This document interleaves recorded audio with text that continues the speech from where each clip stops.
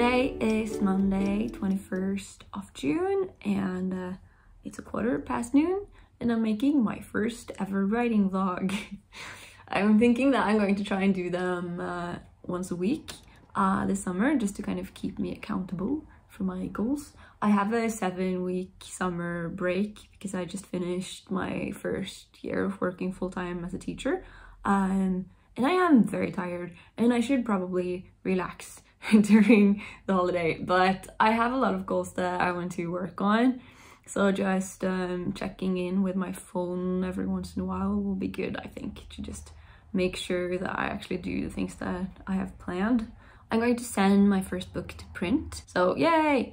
I'm going to launch the website for the book project and also finish the EP for the book project. And here you can see we have some other goals here that maybe aren't that important, but still they need to be on the list. The most important goal is to write the first draft of my second book, and that's why I'm making these vlogs, because that's a big project and I've talked about it a lot. I kind of feel like I've talked about it so much that I feel like I have already started, but I haven't written anything, so that is going to happen soon. I have already started making writing vlogs, as you can see, so that's going well. Today my goals are I'm going to get some groceries and I'm going to finish reading the last PDF thing of my book and make the last notes and send them to my editor, and then we're going to have a meeting, I think, talking about the notes. So that's going to happen today, but I am postponing it. So I am proofreading the last version of the book, and the problem is that I thought that there would be like one final version that I was completely happy with, but that's not going to happen. I don't think that is normal. I think you always want to change something and you just kind of need to know when to stop. So I'm having a hard time balancing wanting to pick all the sentences apart, wanting to move all the illustrations around and doing them again. and also just like not wanting to do anything, just like send it in and go on with my life and start writing the next book. So yeah, it's hard work, but yeah, I'm trying. And I didn't think that I was someone who had like a problem with imposter syndrome, because I like wasn't pretending to be a professional. I always like post as an amateur, so how could I be an imposter, because I wasn't trying to fool anyone. But that in itself is an imposter syndrome problem, I think, because I'm not like daring to hold myself up to the same standards as I hold professional people. And now I'm going to publish a book through a professional publishing house, and I have written it and I've also illustrated it. For some reason they let me do that. Sorry. So yeah, it's stressing me out, and I want it to be as good as like other books, normal books, I don't know, professional books, but it's so scary to like think that I have made it and that it could be as good as other books.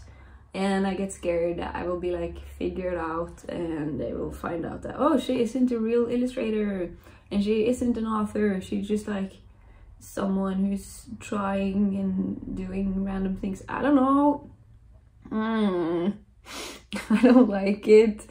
I like to just be safe within my own amateur bubble and not expose myself as someone who's trying to be a professional.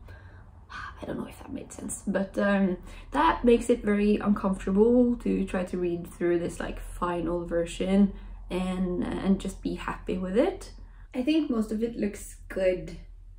If I'm pretending that someone else made it, I would be like, yeah, sure, this is fine.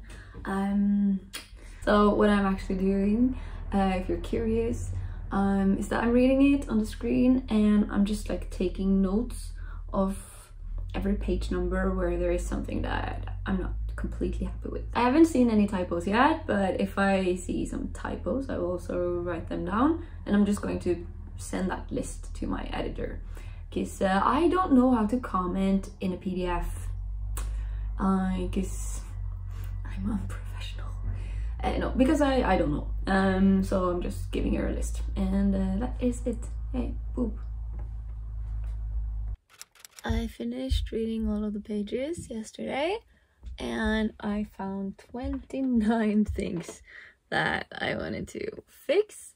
And this morning I had a meeting with my editor, and she agreed on the 29 things, and she also had a few things of her own. So we talked through everything, and then I fixed some of the illustrations again.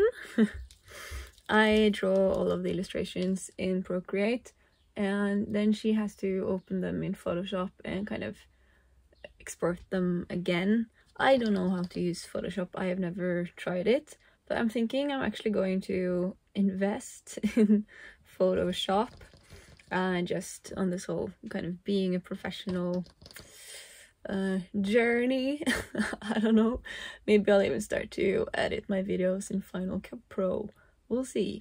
I will get to see it once more before it goes to print, and I'm also going to get some pages in the mail with some different paper types, because we cannot decide on paper. It's so hard. So I'm going to like see them physically. My editor is in Bergen and I'm in Oslo, so I can't really meet her. I've actually never met her in person, which is weird. But yeah, she's sending me some pages so that I can look at how they look physically. Today I'm going to celebrate my mom's birthday, and it's actually Pride Week in Oslo, so I think I'm going to go out a bit, and I won't actually do any writing for my next book this week. I'm just going to do all of the planning and stuff, I'm thinking. Just like collecting all of my ideas for my next book, sort out all of my notebooks, and make a playlist, and make a Pinterest board, and tidy the apartment. My favorite YouTuber, Struthless or Campbell, which is his name, says that the way you do anything is the way you do everything. And by that he means that if you just postpone like everyday boring tasks, that means that you're also going to postpone your actual important work. So I'm going to apply that theory and stop postponing things and just like take the everyday tasks seriously, so that I can show up for my actual goals. Like in the background here, you can see like a lot of bags. This is from when we tidied out our closet a couple of months ago, and the thing where you put secondhand clothes was full, so we just left it there, and then it's been there forever. So I'm going to like do those things this week to show up for my work. It's not procrastination, it's proving that I take things seriously. Yeah, going to do my eyeliner now. It's kind of hard while I talk. And also, this is my first week of vacation, so I think it's fine to just take it slow and gather inspiration and watch some YouTube and just like chill, get my affairs in order, you know. So that is the plan for today and this week, and then I will be all ready to outline the book next week.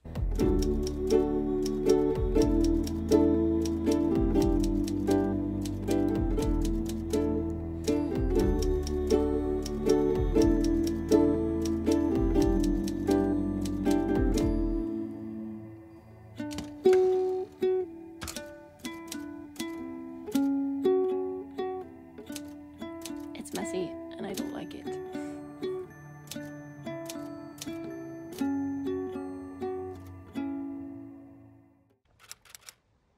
The paper has arrived.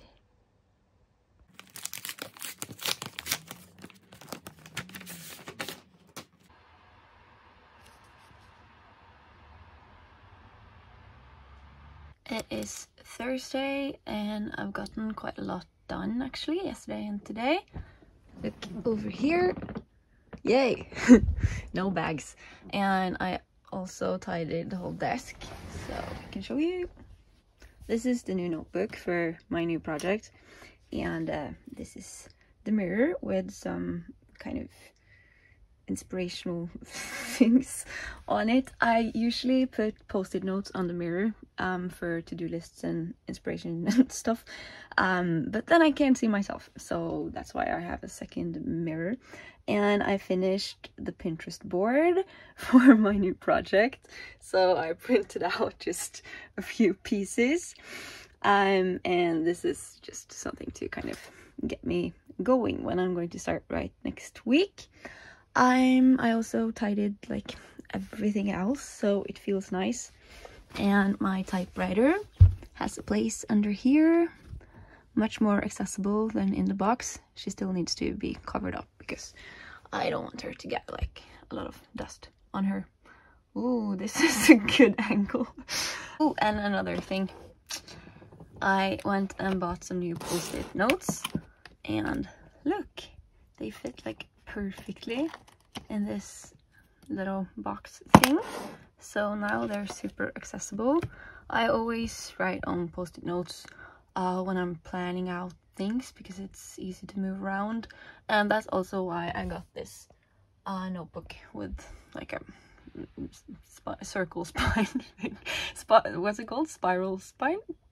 I don't know, because when it gets like super thick because of all the post-it notes, it still can lay flat. So yeah, maybe it sounds weird that I pay so much attention to like the Pinterest board and everything, but I actually find it really helpful, even though I'm now writing a sequel, so it's the same universe and everything. But when I started making a new board for the new project, I kind of realized the different vibe or whatever from the first book, and I can show you like on the screen so you can see the difference. But I think this is really helpful to just get in the feeling, and also just like as a ritual to make a Pinterest board, make a playlist, and then just get in the mindset of the new project. So I do think it's helpful, and I'm happy that I did it because now I'm super motivated to start writing. I'm going to test out the playlist because it needs to be tested on a walk, so I'm going to take a walk and test the playlist, and that's on my to-do list today. So let's write the to-do list. So we're going to take a walk, and we're going to collect the notes for the project in the book, because I have like scattered notes and things on my phone and stuff. And I'm going to try and edit 3 videos. That's ambitious, but aim high, you know. I have a lot of pre-filmed videos that I haven't edited and edit yeah, whatever. It would be really nice to just have them done so I can focus on writing next week. And I also got the final version of my book today, so I'm going to read through it and see if there are any typos or things that are just wrong. I can't change sentences anymore, but if something is super off, then I can tell. So yeah. I'll try to do all of this today, and if I can't finish today, I'm going to do it tomorrow. But I'm thinking that I'm going to end the vlog today because I have a lot of weekend plans and stuff, so I can just edit the vlog, upload it next week, and then start writing, and I'm really looking forward to that. I don't know if this was interesting at all, and also I'm not completely married on the idea of speaking English in these vlogs. It seems more natural to do it in English, but I can like check the analytics and whatever, and if everyone who watches are Norwegian, then I will try and switch. But yeah, comment if you have any opinions about that, and also comment if there are some specific things you would like to see in the writing vlogs, because I'm going to actually be writing next week. So yeah, let me know what you're interested in. And that's it for this talking update portion of the video. Yeah, if you're new to my channel, remember to subscribe and give the video a thumbs up if you liked it. And that's it. I hope you'll have a really nice rest of your day, and I will see you very soon. Bye!